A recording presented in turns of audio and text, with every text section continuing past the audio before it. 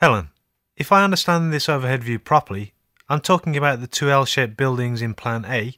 You'd have a parking area all along Lime Street. Is that right? Yes, that's right. So there would be cars going out in the morning as people drive off to work? There would indeed. Well, you see, lots of local children walk along Lime Street on their way to school in the morning. Isn't it just asking for accidents if we have cars going in and out where primary school children are walking? That's a very good point, Mr. Wellington. Now, as you know, the other access road is Fennel Avenue, which leads out onto the main road. Do you think it would be safer to have the parking area face onto Fennel Avenue? Well, yes, I do. What do you think of that idea, Mr. Clarence?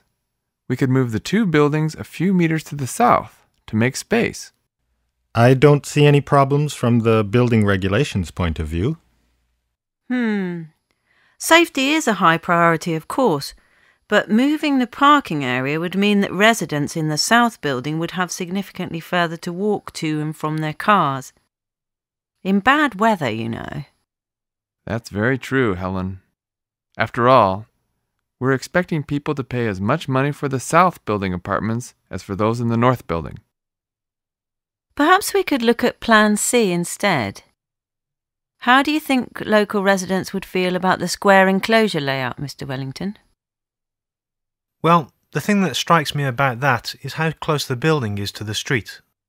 I think the people living in the houses on the other side of the road would prefer the new apartments to be moved back a little more, if possible.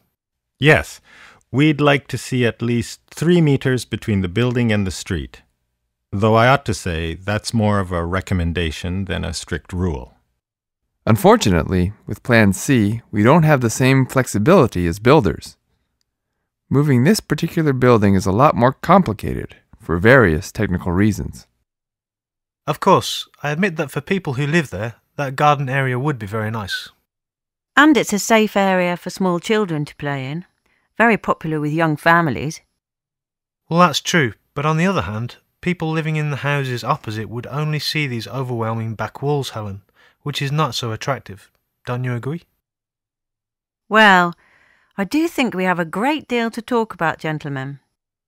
But how about taking a short break from our discussion? I'd like to show you a video presentation about one of our very successful earlier projects.